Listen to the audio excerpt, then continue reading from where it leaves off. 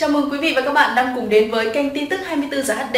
Kính chúc quý vị và các bạn sẽ có những giây phút thư giãn tuyệt vời. Vui lòng nhấn đăng ký kênh và bật chuông thông báo để cập nhật sớm nhất những tin tức nóng hổi trong nước và thế giới đến từ kênh tin tức 24 giờ HD. Và ngay sau đây, mời quý vị sẽ cùng đến với những tin chính có trong bản tin ngày hôm nay. Hệ thống y tế đang bị rúng động bởi quả bom Việt Á. Một phó giám đốc chi nhánh văn phòng đăng ký đất đai ngâm hàng loạt hồ sơ. Đồng Tháp thông tin vụ trưởng khoa dược Bệnh viện Đa khoa Đồng Tháp tử vong, nghi tự tử vì liên quan sai phạm Việt Á. Tin thế giới, Nga cảnh báo nguy cơ đối đầu trực tiếp với Mỹ và sẽ trưng cầu dân Ý để sáp nhập 4 tỉnh ở Ukraine vào Nga. Trên đây là điểm tin nóng nhất mà biên tập viên của chúng tôi đã tổng hợp. Ngay sau đây là phần thông tin chi tiết. Hệ thống y tế đang bị rúng động bởi quả bom Việt Á. Kính thưa quý vị, theo đại biểu Quốc hội, mặc dù hệ thống y tế đang bị rúng động bởi quả bom Việt Á, nhưng việc chống dịch, chữa bệnh, cứu người, chăm sóc sức khỏe người dân vẫn là nhiệm vụ ưu tiên hàng đầu. Thảo luận tại hội trường về tình hình kinh tế xã hội sáng ngày 1 tháng 6, Giám đốc Bệnh viện Đại học Y Hà Nội Nguyễn Lân Hiếu, Bình Định nêu thực tế tình hình dịch bệnh đã được kiểm soát. Covid-19 đã đi sang thoái trào. Không thể vì những vi phạm mà để cả một ngành tê liệt. Ông cho rằng không ngồi chờ diễn biến của Covid-19 mà phải phản ứng linh hoạt, đã đến lúc trở về bình thường cũ để hướng tới hai mục tiêu. Thứ nhất là phục vụ cho lộ trình mở cửa, phục hồi kinh tế thời kỳ hậu Covid-19. Thứ hai, tránh quá tải cho hệ thống y tế, các bệnh viện đủ sức điều trị cho bệnh lý thông thường và bệnh lý Covid-19. Theo đại biểu tỉnh Bình Định, ngành bị ảnh hưởng nhiều nhất, để lại hậu quả nặng nề nhất chính là ngành y tế. Cả hệ thống y tế đã trải qua những giờ phút không thể nào quên. Những thành công đã được xã hội ghi nhận bằng nhiều hình thức và những sai lầm đã phải trả giá theo nguyên tắc công, tội, phân minh. Sau cơn bão lớn, việc phục hồi phát triển tốt hơn một ngành trụ cột trong an sinh xã hội sẽ diễn ra như thế nào? Không thể vì những vi phạm xảy ra mà để cả một ngành tê liệt. Những khó khăn trước đây như thu nhập của nhân viên y tế, mua sắm đấu thầu trang thiết bị, vật tư thuốc men không được cải thiện mà còn tệ hơn bao giờ hết. Đại biểu đặt vấn đề. Ông trải lòng, rất nhiều nhân viên y tế, cán bộ bảo hiểm xã hội, cử tri, người bệnh đã gửi gắm nỗi lòng của mình, những khó khăn hiện nay và tương lai của hệ thống y tế. Tìm được câu trả lời không hề dễ dàng vì những vướng mắc đã kéo dài nhiều nhiệm kỳ, ai cũng nhận ra nhưng ngày càng nhiều hơn, phức tạp hơn. Việc đấu thầu mua sắm trang thiết bị, thuốc men là nỗi lo lớn nhất của đại đa số bệnh viện cả công và tư. Giám đốc Bệnh viện Đại học Y chia sẻ. Một trong những khó khăn theo đại biểu Nguyễn Lân Hiếu là thiếu nguồn nhân lực chất lượng cao trong ngành do mức lương không tăng và có xu hướng giảm, không đủ cơ sở phương tiện để triển khai kỹ thuật mới hiện đại khiến các bác sĩ giỏi đến đâu cũng bó tay nản lòng. Đại biểu đề nghị Quốc hội rà soát cho ý kiến chi tiết cụ thể, sớm hoàn thiện dự thảo luật khám bệnh, chữa bệnh sửa đổi trong kỳ này, thông qua ở kỳ tiếp theo. Với tư cách là bác sĩ đang tham gia điều trị, ông Hiếu mong các lãnh đạo cao cấp, đại biểu Quốc hội hiểu được phần nào khó khăn ngành y đang gặp phải, không chỉ về vật chất mà cả về tinh thần. Sự ổn định và phương hướng phát triển rõ ràng là điều nhân viên y tế chúng tôi cần nhất lúc này. Đại dịch Covid-19 vừa qua đã chứng minh khả năng vượt khó của ngành y tế. Thật tự hào khi tôi được chứng kiến vị Chủ tịch Trường Đại học Y khoa của Mỹ chia sẻ với Thủ tướng về sự khâm phục hình mẫu chống dịch của Việt Nam. Ông bày tỏ. Đại biểu bộc bạch thêm về sự đóng góp của ngành y trong phòng chống dịch, nhưng chính họ trong thời bình lại vô cùng hoang mang khi những biến cố liên tục xảy ra. Những con sâu đã bị gạt bỏ ra khỏi hệ thống, nhưng những người mới nhận nhiệm vụ lại vô cùng bối rối, loay hoay, chưa tìm được đường đi cho đúng, vì đụng đâu cũng vướng, làm gì cũng có thể sai, khi mà hệ thống luật pháp chưa hoàn chỉnh. Ông nêu thực tế. Tránh thái độ cứ nhìn vào đâu là thấy tiêu cực ở đó. Đại biểu Trịnh Xuân An, Đồng Nai đề nghị tiếp tục triển khai hiệu quả chương trình phòng chống dịch trong tình hình mới, không được chủ quan, tiếp tục quan tâm hệ thống y tế, nhất là y tế cơ sở, các bệnh viện công lập. Đặc biệt là có cơ chế chính sách để họ chủ động, tự tin trong mua sắm vật tư, thuốc men, tránh tâm lý sợ thanh tra, kiểm tra, không dám làm, không dám mua và thái độ cứ nhìn vào đâu là thấy tiêu cực ở đó. Đại biểu Trịnh Xuân An cho hay, mặc dù hệ thống y tế đang bị rúng động bởi quả bom Việt Á, nhưng việc chống dịch, chữa bệnh, cứu người, chăm sóc sức khỏe người dân vẫn là nhiệm vụ ưu tiên hàng đầu. Đại biểu bày tỏ chia sẻ ý kiến của bác sĩ Nguyễn Lân Hiếu. Đại biểu Tô Văn Tám, Kon Tum đánh giá, chúng ta đã hoàn toàn ở trạng thái bình thường mới. Chiến lược vaccine là nhân tố quan trọng và hiệu quả trong phòng chống dịch COVID-19.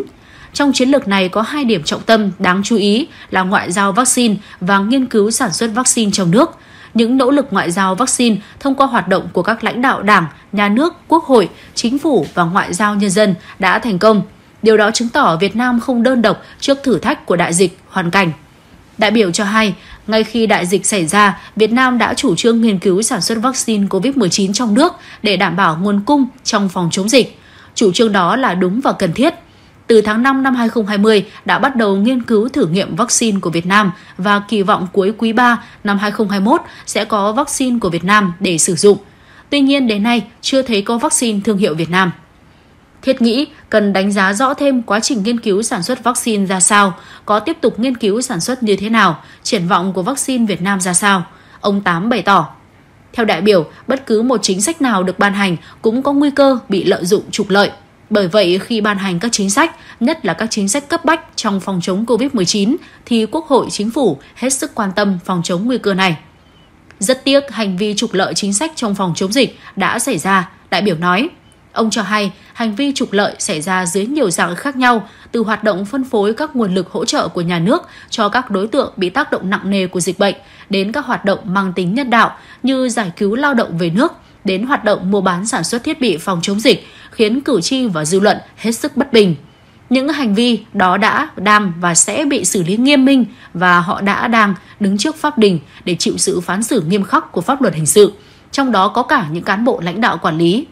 Điều đó không chỉ thể hiện thái độ không khoan nhượng của Đảng, Nhà nước mà còn chứng minh rằng không có vùng cấm trong quá trình xử lý các sai phạm. Đại biểu đoàn Kon Tum nhấn mạnh. Cũng theo ông, cử tri vẫn băn khoăn các vấn đề đằng sau những hành vi đó là gì, có sự bắt tay câu kết của những hành vi trục lợi hay không?